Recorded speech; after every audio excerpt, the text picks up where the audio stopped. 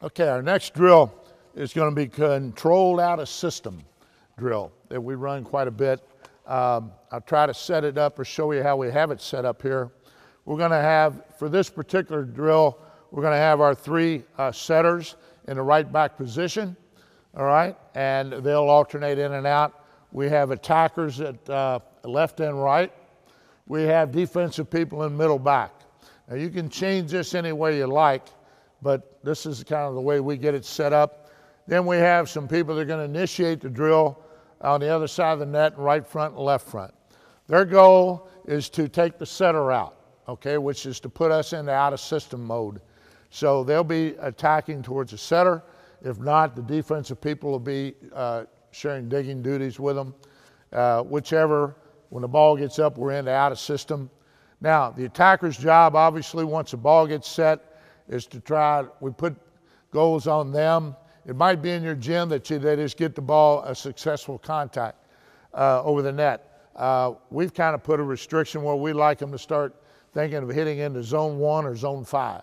Again, it's up to the skill level that you're working with. So we're going to put that on them. We want to go 1 or 5 if we can. Those are the ones that count. And then we'll put a target on there. So many good balls. Let's say we're going to go for 10 good balls. They can only be in 1 and 5. You can also, if it's in 6, it's a wash. It doesn't count. You can also put in -1 on attack errors. You can put -1 in attack errors in the net or any attack error, depending on, again, how difficult or easy you want to make this drill. Okay? It's going to look a little bit like this. Let's go. Ready?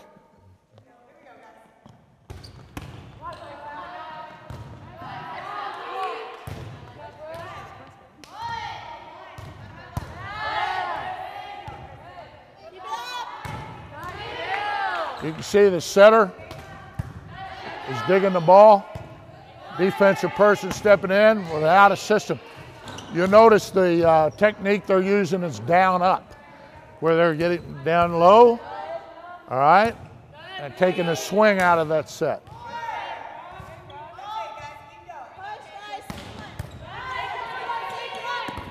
All right, it's all right, good. They're both going for the ball. Here we go. All right.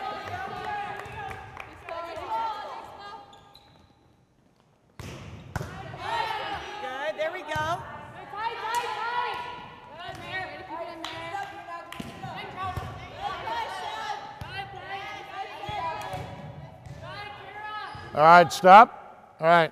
The one thing I don't hear them doing, we'd like to have them doing, you should be calling out the number each and every time, even if you don't score.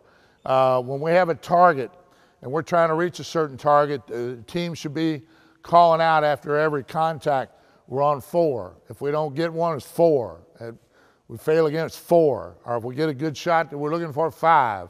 That way everybody knows where we are here. All right, so let's try this again. Let's start counting. What was our goal? That's how well they pay attention.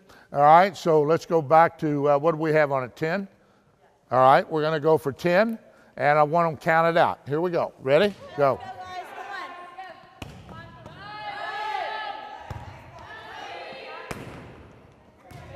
So still on 0.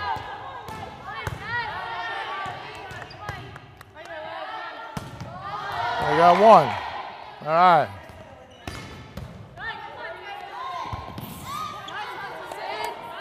We're on 0, -1.